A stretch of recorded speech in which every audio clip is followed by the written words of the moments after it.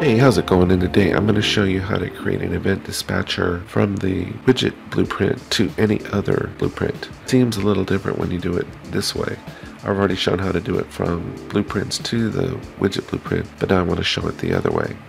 So to do this, it's just real simple. I'm going to come in here and go user interface, user widget, and we'll just leave it named on the default. We'll double click onto it, and this is just for example, so it's really basic.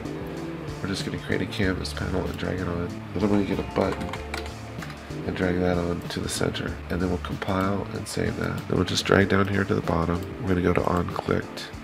From here, we're going to create a basic event dispatcher. We'll just leave it named on the default. We'll compile and save. We'll drag it on and we're going to call. So we're going to make a call when the button's clicked. We're going to be calling this first person blueprint over here. So let's compile and save that.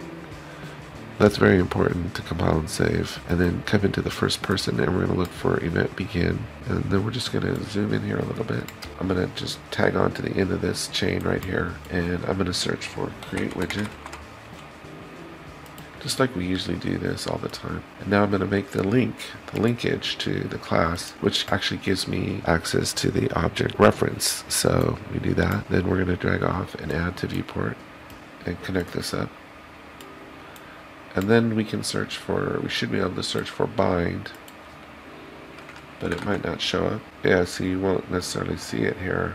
You won't see it pulling that way, so we have to pull off of here and search for bind. And now you look down here under default, you see bind event to new dispatcher, and you pull that in, hook that up, and then this needs a custom event, so we'll drag off here and go custom event. And here, to show you that the linkage is working, we can just do a print string, and it's just going to say hello, but we'll leave it on the screen for a little bit longer. This should do it, and we can compile and save and go to first person and hit play, and there's our button, and as soon as I click it, it should say hello over here. Yep. So that's how you can create a event dispatcher going from the widget blueprint to any other blueprint. So anyway, I hope you found this helpful. Take care, have a great day, and I'll talk to you next time.